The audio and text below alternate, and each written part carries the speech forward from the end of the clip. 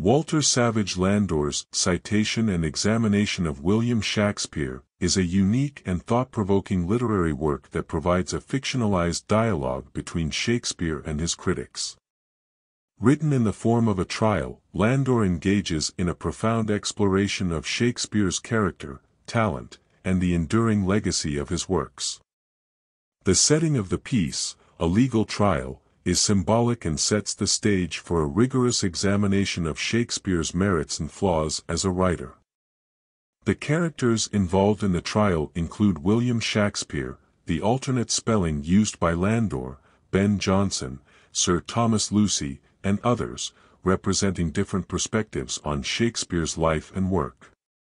The central theme revolves around the authenticity of Shakespeare's authorship and the credibility of his works.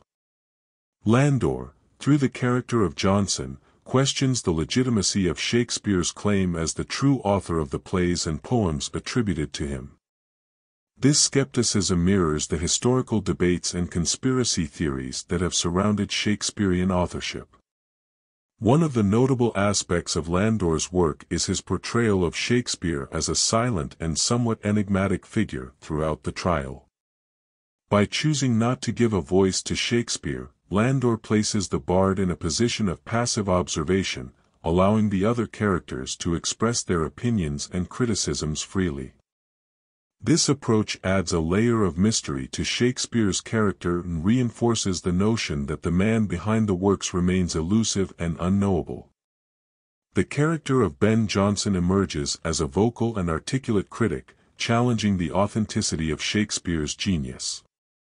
Jonson's objections are not merely about the authorship but extend to the quality and originality of Shakespeare's writings. He accuses Shakespeare of borrowing ideas and phrases from other writers, suggesting that the true merit of the works lies in the collaborative efforts of various authors. Landor, however, does not present Jonson's arguments as definitive truths.